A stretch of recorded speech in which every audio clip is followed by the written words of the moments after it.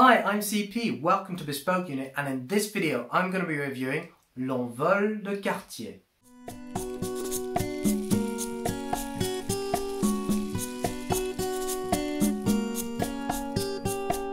As per usual, this fragrance review will be conducted using the Bespoke Unit Fragrance Formula, a quantifiable review matrix that you can use at home. Simply look in the description and you'll find a link which will take you to a guide which teaches you how to use it and also provides you with links to download the blank PDF versions. L'Envol de Cartier was first released in 2016, but you can be forgiven for thinking it's far older given the elegant style of the packaging, which we'll talk about later. The nose behind it was Mathilde Laurent, who is an in-house perfumer for Cartier, but has also worked on creations for Guerlain. This is a woody oriental amber fragrance, an eau de parfum, as I mentioned earlier, and in terms of batch code, I believe this is the batch code, it's the only number I could find, I couldn't find one on the bottle, is 6FCB. So, with that being said, let's jump right in. Click. I love that. Anyway. So I'm going to be using the notes that I've already prepared after sampling this fragrance, but I'm going to walk through them at the same time and compare the notes, see if there's anything I disagree with. So the opening of this fragrance is quite interesting. In fact, it slightly reminds me of absinthe, and that's probably because of the wormwood. In fact, it has a rather herbaceous opening of wormwood, some sage, and some lavender, which is quite uplifting. And it's not invigorating or bracing, it's uplifting, it's comforting. But this really starts to show its true colours in the heart, where it delivers a warm and succulent and embracing honey and guaiacwood accord. There's a little hint of violet in the heart, which adds a slight hint of floralness, but the honey and the guaiacwood really dominate this, and the violet's completely overshadowed by this. Guaiacwood has a property that can be compared to pipe tobacco. It's a tiny little bit musky. It also has some leathery characteristics to it. It's a very complex note that's used in a lot of fragrances, and it's probably one of my favourites, to be fair. So the guaiacwood the heart lasts quite a while, and the guaiacwood will endure all the way through to the base and the end, and it will be the final remaining scent when you get down to a skin scent. But the honey subsides when you get to the base. It's still warm, it's quite succulent and syrupy, but once you're in the base you then have some patchouli and vetiver, and they kind of really take the violet and sort of push it back up. Although it's not going to be floral, it's going to be more herbaceous. The patchouli and vetiver are quite earthy, and that adds some substance to the guaiacwood once you get into this very luxurious base. What's particularly interesting about the life cycle of this fragrance is that it has this unusual approach of taking a note that will dominate from the heart and go all the way through the skin scent, and then it will evolve slightly as it's affected by other notes on its path, but it doesn't go completely. In fact, it stays there throughout. With regards to the weight and strength though, this is where for me the fragrance is a tiny little bit of a letdown, in the sense that the longevity is average, it's okay, it performs well, but you'll want to top it up if you're wearing it during the day. The sillage and projection, they stay quite close to the skin. You're not going to have a very large scent bubble, which is probably why this is very appropriate for certain activities, especially the office, which I'll talk about later.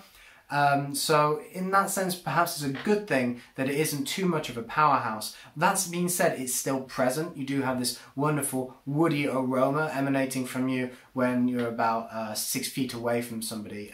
Perhaps not that far, I'd say more 4 or 5.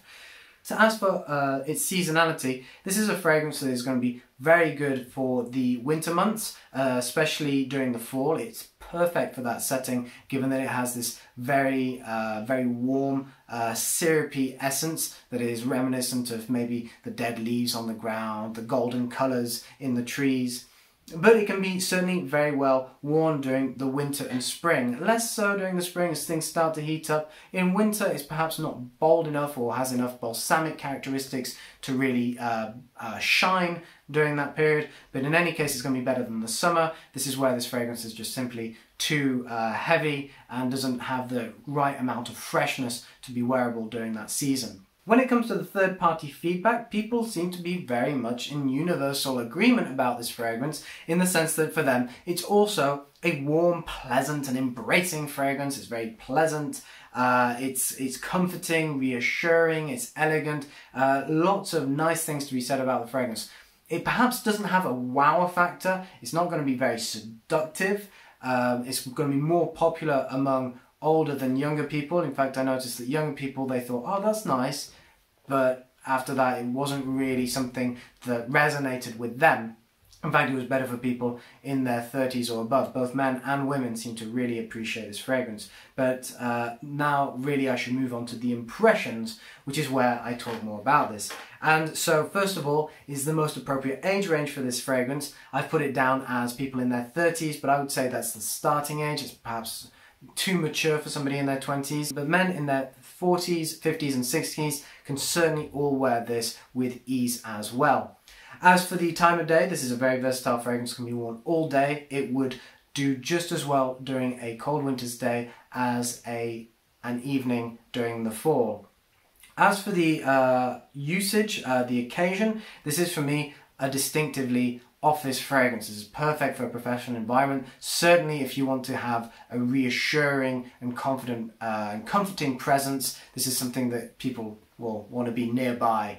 They're going to enjoy this. And it's certainly not offensive or overbearing by any means. Indeed, this is an often overlooked fragrance that would be a great alternative to, for example, Boss Bottle, which is another very good professional fragrance for men. I think this is a far more elegant and delicate alternative to Boss Bottled, and it's something that if it's a fragrance that you wear that you're starting to get bored of, or you want to try something different, or you feel that too many people wear it, it's a great option to consider. Now when it comes to the masculinity of this fragrance, this is an overall masculine fragrance, but I'd say it's relatively moderate rather than overly strong. You certainly don't need to be a macho man to wear it. This is something that's quite universal. So now when it comes to the overall presentation, first of all, I like the bottle. I like very much this subtle, understated design. You just have Cartier on one side, L'Envol on the other. The bottom is has this sort of, well, it's convex, but I was going to say concave, but it has this sort of little bubble here. And what's great is the atomizer. There's no cap. You have this nil machine finish at the top in, well, I think it's plastic, but it's meant to look like metal. Twist it, and there you go. You've got your atomizer. And the atomizer is very good. It provides a nice light mist that is relatively focused. It doesn't spread away too fast, so you're going to be able to apply it precisely. The packaging is simply wonderful. I think it's very elegant. I've used the word elegant a lot in this review, and it's for good reason. Indeed, this is quite a distinguished presentation which suits the fragrance very well. And when it comes to the value of this fragrance, now the RRP is about 85 bucks, but you could pick up 100 milliliters for around 50 bucks, especially if you look online. There are a couple of links in the description below which will give you some decent prices there. Often overlooked by perhaps louder and brasher peers, L'Envol de Cartier is wonderfully elegant, and it's a great understated fragrance that exudes a confident masculinity.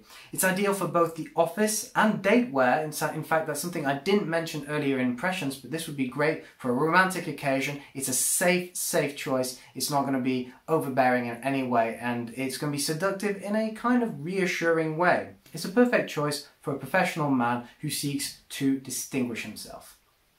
That's all from me today. I hope you've enjoyed this video. If you have, please subscribe, and we'll see you in the next ones. Otherwise, head to bespokeunit.com and check out all the other subjects that we do. There may be something that will interest you. Until next time, take care.